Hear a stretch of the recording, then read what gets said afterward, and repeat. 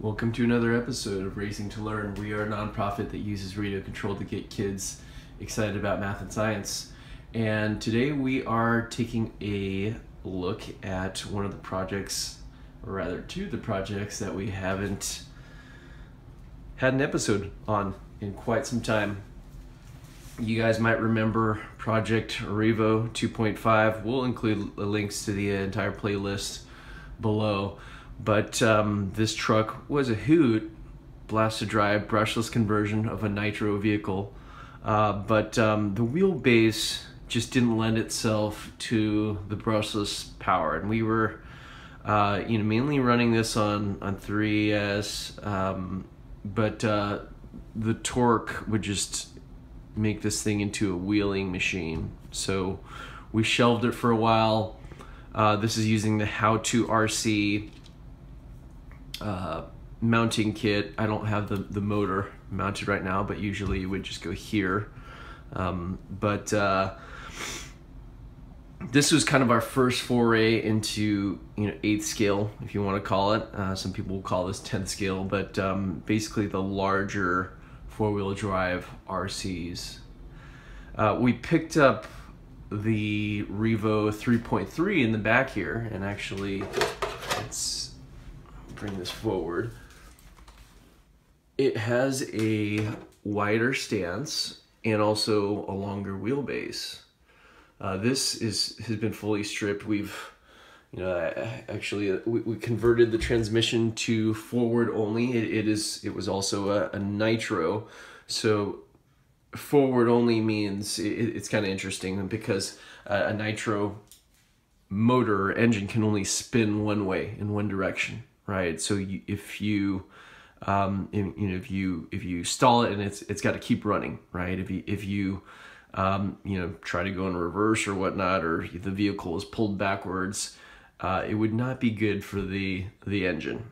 So they have a one-way bearing in there. Basically, the bearing can only spin in one direction, or only allows spinning in one direction to prevent damage to the nitro engine. However, in an electric vehicle, you actually want that transmission to be locked. You want it to be able to spin in both directions because that's how you achieve reverse.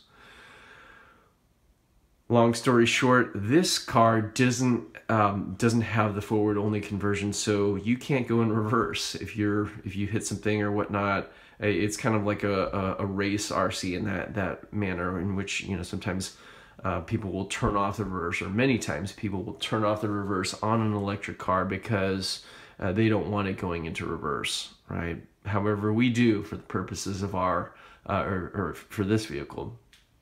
So that's one thing that needs to be done to this truck if we were ever or if we ever wanted to run it again on electric.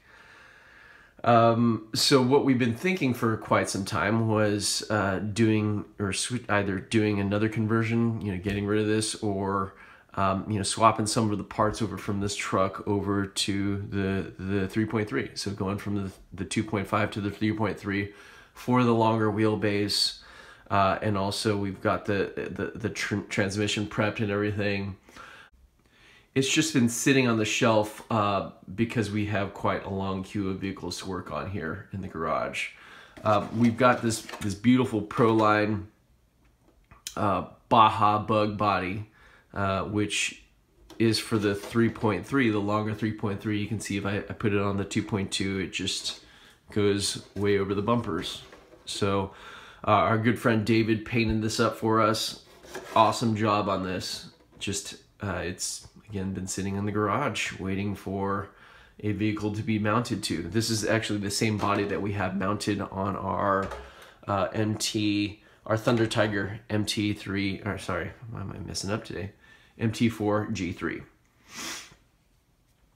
All right, so we'll probably go ahead and just move a lot of these parts over to the 3.3, but just wanted to show you what we've been thinking. This is the only ARMA part we have left from our Creighton. We actually just sold that. It is a battery tray, AR320192. And so the How2RC kit comes with this battery mounting plate, beautifully milled out of aluminum, or I don't want to say milled, but manufactured out of an aluminum plate here that bolts in over here onto the chassis. And it comes with Velcro straps. The How2RC conversion kit comes with Velcro straps too, so you can tie it in. The straps go through these cutouts. But you know, having some side, you know, oops, there's a screw there. Having some ridges here on the side to capture that battery would be nice. So we picked up one of these extra Arma battery tray sets. The back screw actually goes very nicely. So these they're countersunk openings here. The back screw fits in nicely into the rear one. We would just need to drill a hole for the front mounting screw, and then just use just some 3mm screws and bolts, or rather nuts, to go ahead and mount this up. So one of the things we've been considering.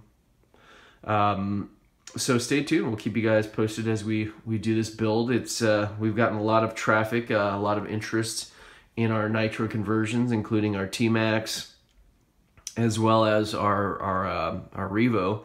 You know, we've got easily over probably 30,000 views combined on those videos. So, and we've gotten a lot of positive comments from you guys asking for more. So we'll keep them coming. Let us know what you guys think in the comments below. Please like, comment, and subscribe, and we'll catch you next time.